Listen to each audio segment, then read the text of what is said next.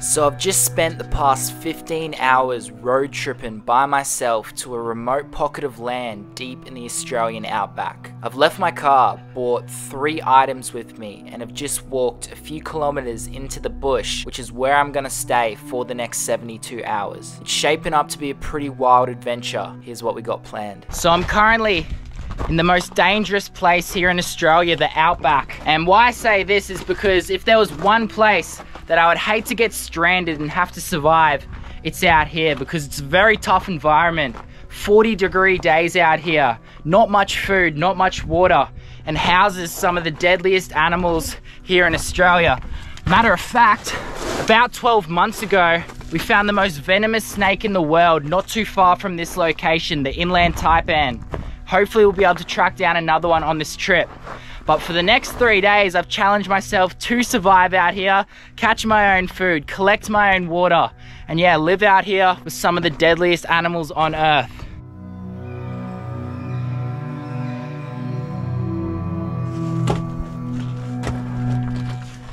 Just walking through all these rocky escarpments, so many animal bones. Only the tough animals survive out here. You kind of hope that they died of natural causes, but it also could be things like dingoes, which I have had run-ins with wild dogs in the past, and it's no fun when you're out by yourself in the bush and you have wild dogs trying to attack you. That's why we're gonna make the fire out the front of our cave tonight to hopefully scare off any of those animals. But why did I choose this area in the outback out of everywhere there is out here to survive for the next 3 days? And it's because there's so many different terrains within this one little area. So where I am right now is the big rocky escarpments, which hold a lot of the animals, and which is where I'm going to be camping tonight. Down that way, there's a little river. It's really dry at the moment, but there's still a few billabongs. That's where I'm going to be almost constantly collecting water from and boiling it up here throughout the day. Then if we go over to the other side, a few hundred meters over there, it turns into red sand desert, big red sand dunes, which is where we're going to go camp one of the nights. Then the last part that I'm really excited about is the area that these inland taipans live in. And it's the big grass fields, which I think are just over that way. I haven't actually gone around there yet. There's a bunch of cracks in the floor, and these inland taipans live underground, feeding off the long-haired rats. It's pretty much all that they live on. But yeah, the main reason I chose that place is because of that river. You're not surviving in the outback without water. Have a go at this right here. Cave that goes down into the floor. We'll jump in it. Oh. Take a look at that little python. This might even be a good place to sleep tonight. Love coming out to the outback because there's just so many animals out here. And take a look at this little fella taking cover up in this cave.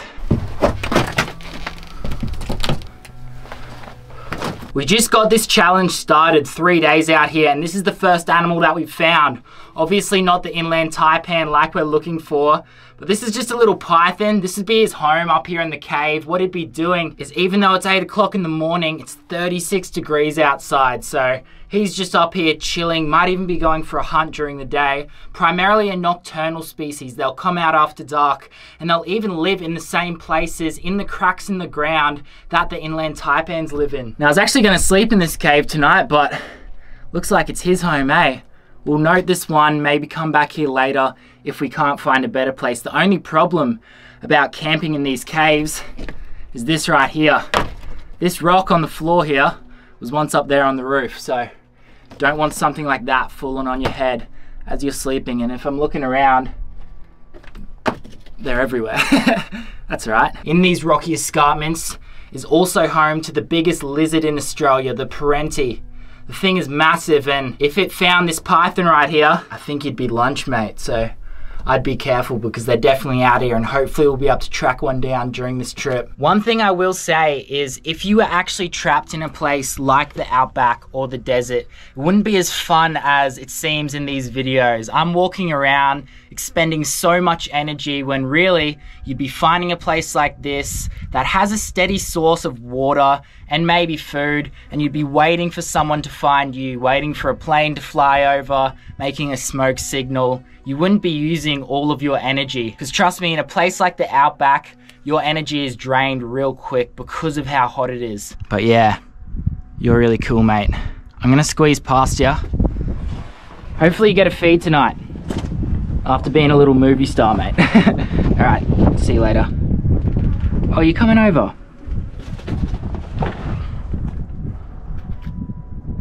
See, just as I finished filming, he's like, all right, I can go now. See you, dude. Where's he going? Yeah, that's the right idea.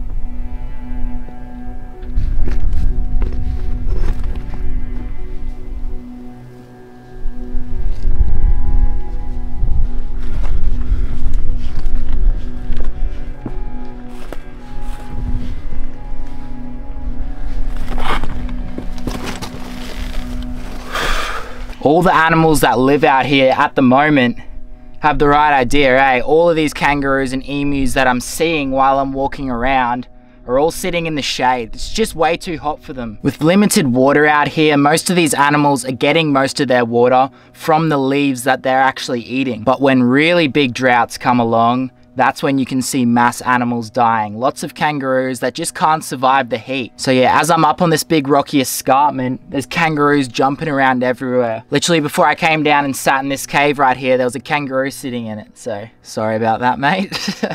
Go find another tree. All right, let's go.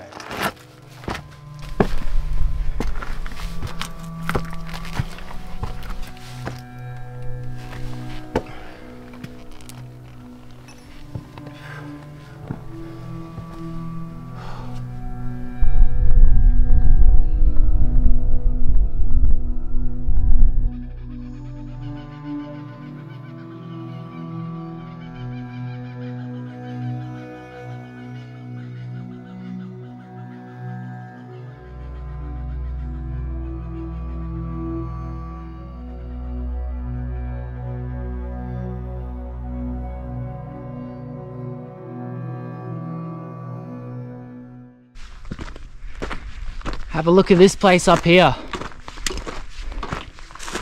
I reckon this could be camp for the night. Let's check out inside this cave. Wow. Are you kidding me? Take a look at that.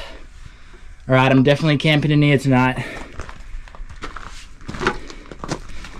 That is awesome. I've just found the best cave to sleep in tonight. Probably to sleep in for the next couple nights that we're out here. And it's overlooking this huge rocky plain. Over that way is where the inland taipans will be. And when it gets dark, that's where we'll head, try to find some snakes. But yeah, this is really amazing. I feel so blessed that I can camp up here tonight. Looking at all the different colored rocks in this cave right here, it's so cool. Let's go to the other side and see what's up under there. I reckon I'm gonna be sleeping around this area somewhere. We'll have a fire going at the front. But yeah, what's back up this way? Take a look at this place. All right, so I only brought a few things with me on this survival video. The first is a knife. And it's got a little fire starter on it as well. Obviously for protection out here against wild animals like wild dogs. But also we're going to be using this fire starter to light fires and boil up water. So yeah, we've brought a little pot out here as well to boil up water and maybe even crayfish if I end up catching them later. Then I also bought a pair of binoculars because these inland taipans should be just down that way. Hopefully I'll be able to spot them from up here. We'll see how far they go. And if we see one, we're running straight down there to film it. And finally, we got a torch because we're going to be going for a night walk later on. A lot of other species come out at night. We're going to be going out to try and find them throughout the next 3 days that we're staying here. So yeah, that's it. Besides all my camera gear, I got a drone to get some good footage. But yeah, we're going to be living out here for 3 days with these few items right here. Let's get into it.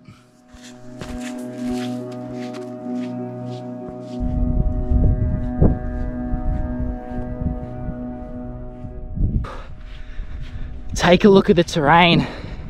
Now, I don't know if you can see it, but over there, there's a massive whirlwind of sand and everything picking up. I really hope it comes over here because I'm definitely gonna run straight into it.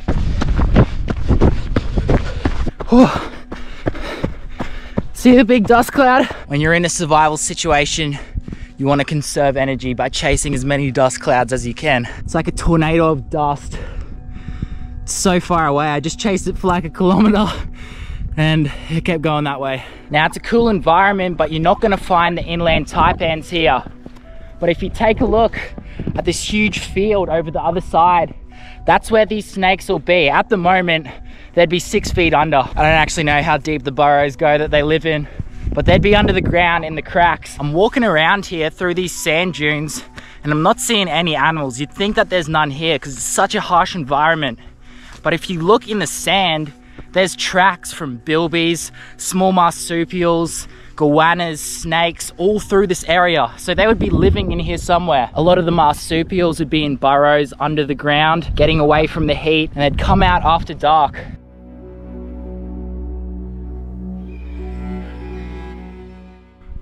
Ready? Look how many flies are on my back.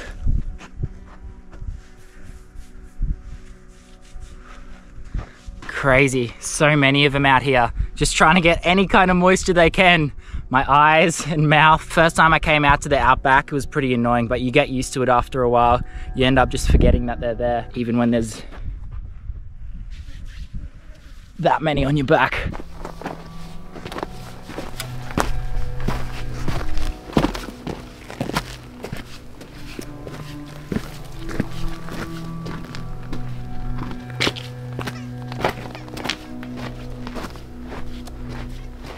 So the plan right now is I've walked away from that really dry desert area down to the only water source that's around me right here, and it's completely dry. There's only really small pools that remain out here. Luckily for me, there's one that's not too dirty that I think will be okay after I boil the water in that pot that I brought out here. But this just down here is the little water source that I'm hopefully gonna be able to catch food out of. Now it doesn't look like much, but there is a chance of there being freshwater crabs and maybe even some big red claw crayfish living in here, because you can see the whole system's dried up. So whatever was in here, if it's not buried in the mud, should be in this little pool.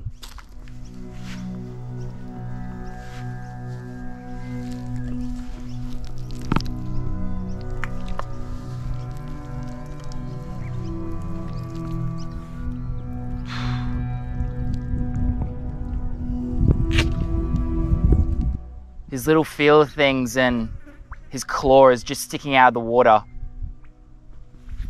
All right, so they're in here. See him? Right there.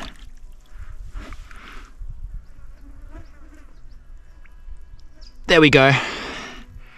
There is one little crayfish. All right. Oh, mud from this swamp all over my face. Thanks, mate. All right, we got something to eat. There we go. And that right there is gonna be my dinner. I had a bit more of a walk around. There was definitely one more yabby in there, but I think it buried down into its hole. Couldn't get it out here in the outback. This kind of heat, it really takes it out of you. It drains you so much, but it's cool. It's really cool being out here and surviving out here on this land, no matter how harsh it is. We're gonna go back to camp, go back to the cave, cook this fella up later on this afternoon.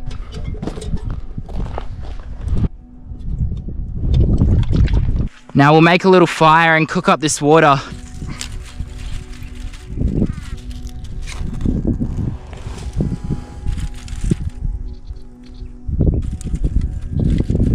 That water looks great, doesn't it? Oh, perfect.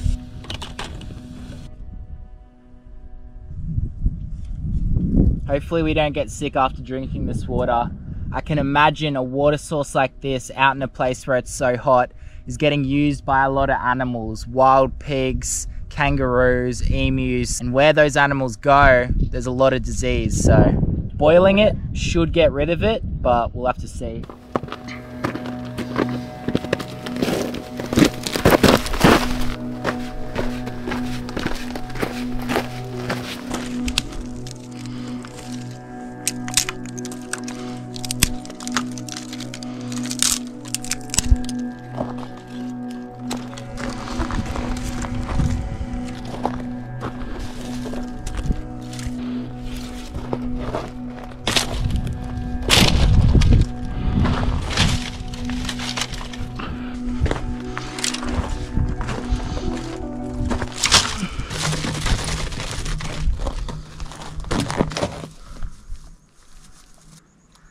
Try and get this fire going.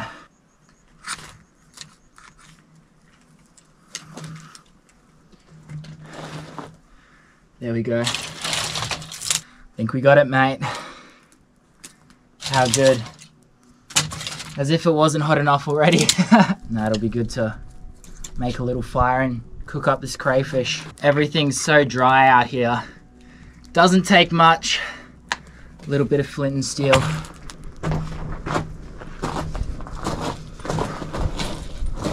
This is where we're staying tonight. Pretty magical, hey?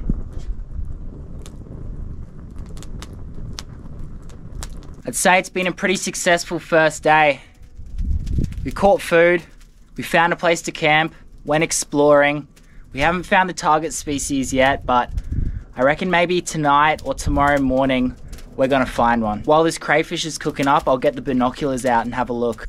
There's a few emus down there, a mother and about 6 or 8 babies just following her around. We'll get the drone up as the sun's going down, try to get some footage of her in that paddock where the inland taipans would be. A few kangaroos chilling. Although it's the afternoon at the moment, it's still about 38 degrees, so they'll be hanging under the trees for a bit longer. No snakes yet. We'll chuck this pot on.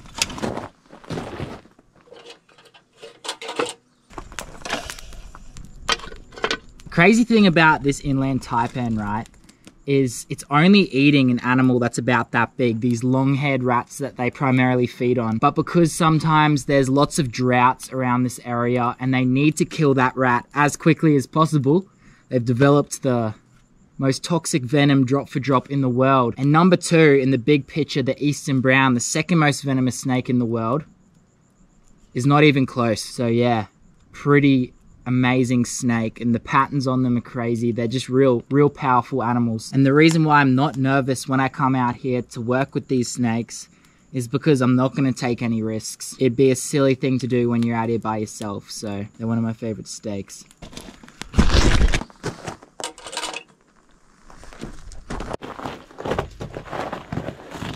All right, big first day out in the outback. What I'm going to do now that I got 4% more energy after eating that crayfish, is wait for it to get dark, get the drone up in the air, get some shots of the sunset, maybe go try find those emus that I saw before down there with the binoculars, and then go out looking for snakes.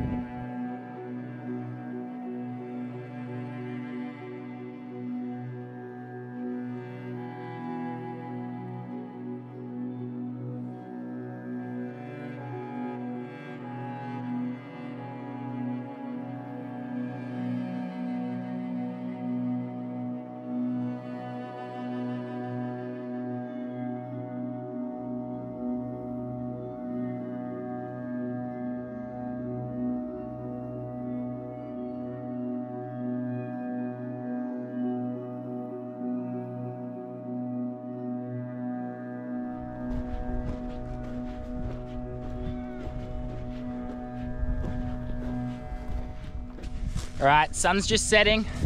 We've just made it out to the plains with a torch. And we're gonna be staying out here after dark, seeing if we can find any snakes cruising around.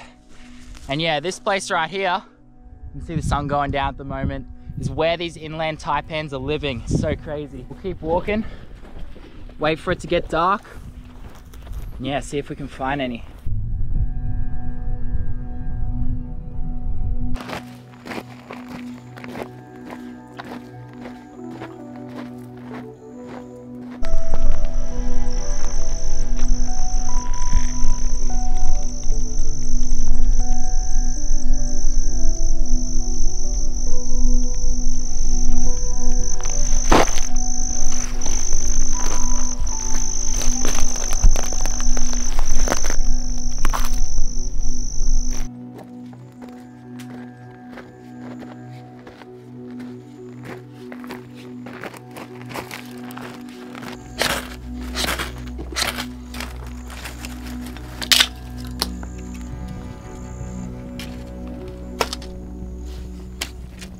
Pretty successful first day out here in the outback. We found some cool animals, found a place to sleep, did a lot of exploring. We didn't end up finding the inland taipan, but what I'm gonna do in part 2 of this series is head out early morning and try to track down one of those snakes. So you'll see that video next week. But yeah, thank you so much for watching part 1 of this outback survival video. So cool, and I'm so blessed that I can come out here and experience this land and show you all. So yeah, I'll see you all next week for part 2, where hopefully we track down the most venomous snake in the world. See you legends then.